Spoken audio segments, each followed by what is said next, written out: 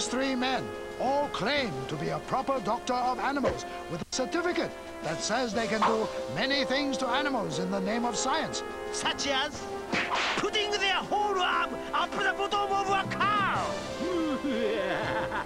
Don't worry, it's not painful. This is a perfectly standard procedure. The problem is, one of them is a lying man.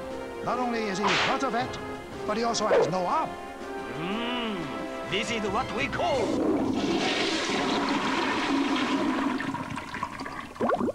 a one-armed decidual Dr. Cow conundrum.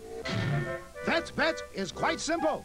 Look closely at each man and cow and see if you can spot the phony fellow from the real McCoys. Only when each man takes his arm out of cow's bottom will the genuine one-armed vet imposter be exposed.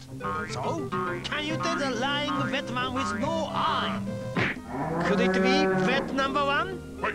His name is Etienne. He got a sexy French name and film star good looks. He probably quite a hit with the ladies, even with his arm up a cow's bottom. Vet number two is called Danny. He looked like a proper farmer's lad and very at home next to the bottom of a cow. Lovely.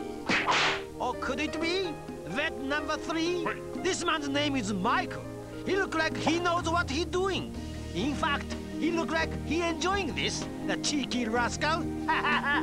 So, which of these vets has no arm? Place your bets now! Time to bet on the vet! Ha ha!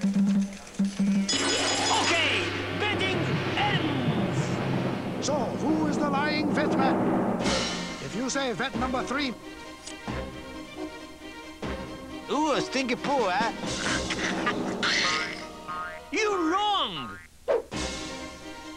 If you say vet number one, Etienne... Oh, arm deep inside her bottom, yeah? You also very wrong. So, must be liar is Danny. Yes, one-armed man is Danny. Oh, Mr. Danny, you should be ashamed of yourself. You one-armed bottom bandit, you.